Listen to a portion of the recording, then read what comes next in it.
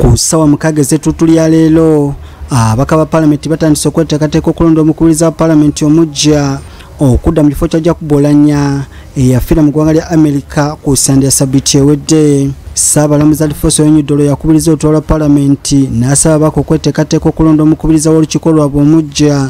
Era wano Ssaabaminisita Robinah Nabbanja awadde erinnya ly'omubaka omukyalo wa Bukedya Anita Among okuvuganya ku kifo ky'omukubiriza wa palamenti ku kadi ya NRM ate akulira Ggwanga gavumenti mu palamenti Mathias Mpuga Asamba n'awaayo erinnya lya Asumani basalirwa okubakwatira bendera. Honorable Anita Among, woman representative of Bukedya district, do take the chair of this parliament as the speaker of the 11th parliament. I hereby move a motion that the Honorable Basairo Asman, Member of Parliament for Bugid Municipality, take the chair of this Parliament as the Speaker. I beg to move. Oluvannyuma enjuyi zombi zanjulidde ababaka ebikwata ku bantu bezisimbyewo nga buli omu alaze obusobozi bw'alina okutwala palamenti mu maaso. Era wano Ssaabalamuzi n'alagira okulonda kutandike wakati mu bulwadde oluvuganya gavumenti okwemulugunya kw'emu ku mmotoka enkese ezikuma omukulembeze w'eggwanga ebadde okumpi n'ekifo webalondera nga bagamba nti eriko kamera erengera byonna ebibadde bigenda mu maaso. And someone inside that car monitoring what is going on, your lordship. I really feel let members be free when they are casting their vote. Ssaabalamuzi Alfonso Onyidolo oluvannyuma lw'okulonda alangidde Anita Among ng'omuwanguzi w'ekifo ky'omukubiriza wa palamenti ya Uganda ng'awangudde n'obululu 441 ate nga Asumani basalirwa afunye enkaga mu mukaaga.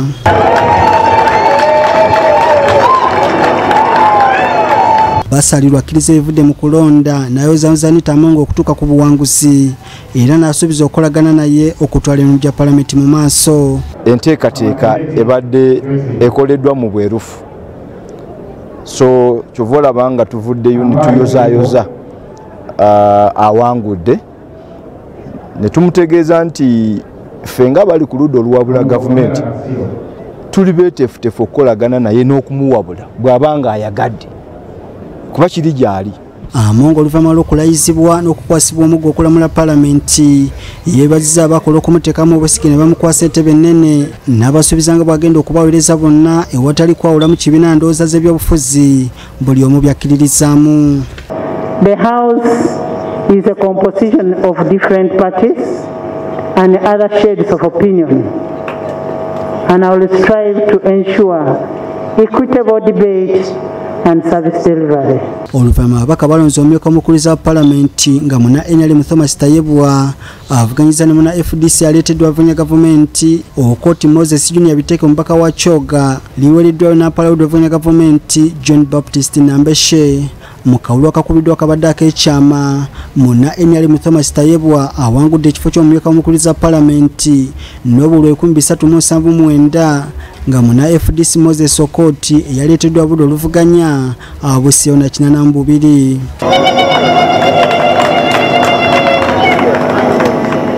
Ssaabaminisita Robinah Nabbanja wamu n'akulira Ggwanga gavumenti mu palamenti Mathias Mpuga Asamba balaze essuubi mu bakulembeze abapya abalondeddwa wabula ne babasaba okufuba okugatta palamenti.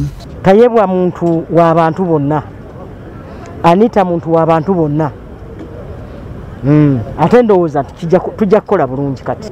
Bwe tuba nga tulina ensonga zetukolako ez'eggwanga, omukubiriza wa palamenti ng'ategedde bulungi obukulu bwa palamenti alina byakkakkanya n'akendeeza ku bukwafu bwa kkala ezitwawula n'annyikiza ekkubo omutambuzi bw'ebyo ebiyamba eggwanga. So kyensuubira mu mukubiriza wa palamenti yenna. Omukulembeze Ggwanga Yoweri Kaguta mu bubaka bwe avumiridde akawaayiro mu tteeka lya palamenti akalagira okulondera omukubiriza wa palamenti ng'abadde mu ntebe avuddewo n'asaba ababaka okukatunulamu kubanga kalina engeri gye kalumya emitima gy'abantu. Please don't celebrate now. Don't go and celebrate Anita Among, Tayebwa, please. We have done extremely. This is extremely. Extremely is an abomination against our African culture, but following the constitution, which has got some elements of foreignism. Museveni asaasidde abaka palamenti olw'okufiirwa omukubiriza waabwe wabula n'aweera okufaafaagana n'ababongesa engambo ku kyasajja ku Oulanyah n'ategeeza nga bano bwe bagenda okugombebwamu obwala. For somebody, especially somebody who is educated and who is supposed to be like a leader, to go and say, you must come and help the police. Because you seem to know what we don't know. Come and tell us.